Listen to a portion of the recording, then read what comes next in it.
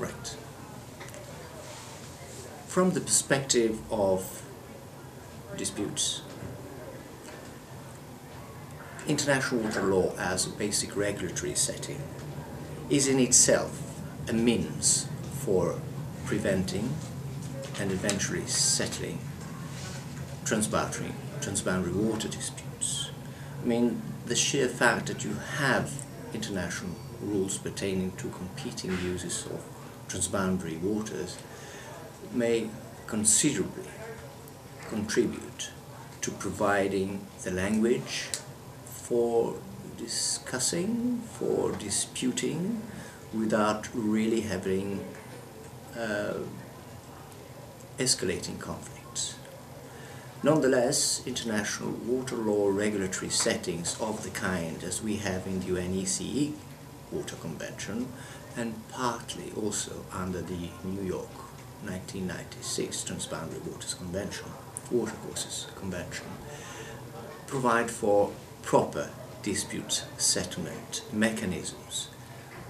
ranging from traditional adjudicatory systems, International Court of Justice or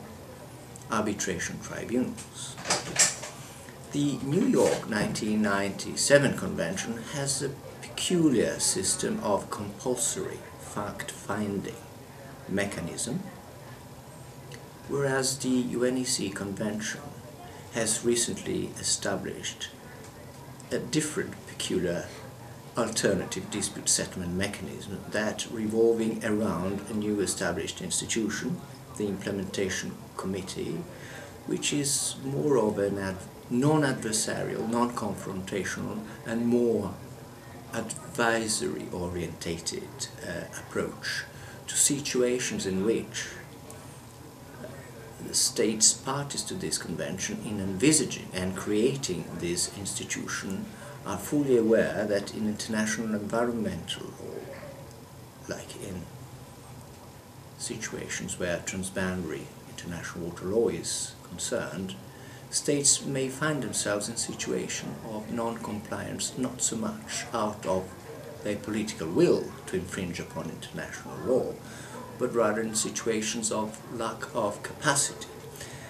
That explains the advisory role in which, when a state is involved in a situation of difficulty, may resort to this body in order to ask for advice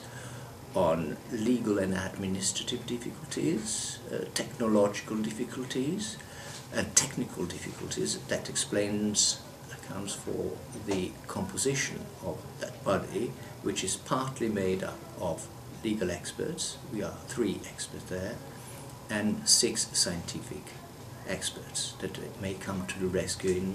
in providing for possibly the right answer for those states who have problems. Individually, jointly,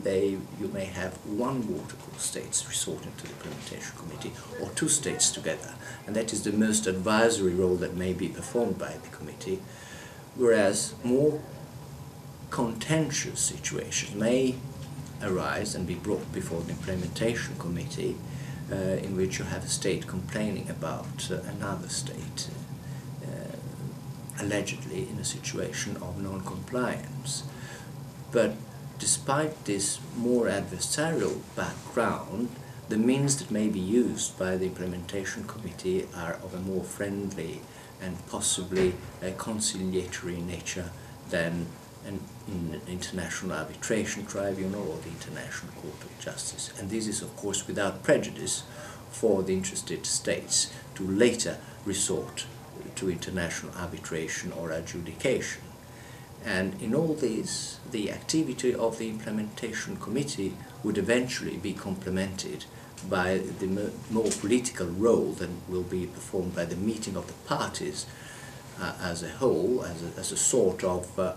community within which the individual states involved may be then brought to keep in appropriate consideration the advice that would come out from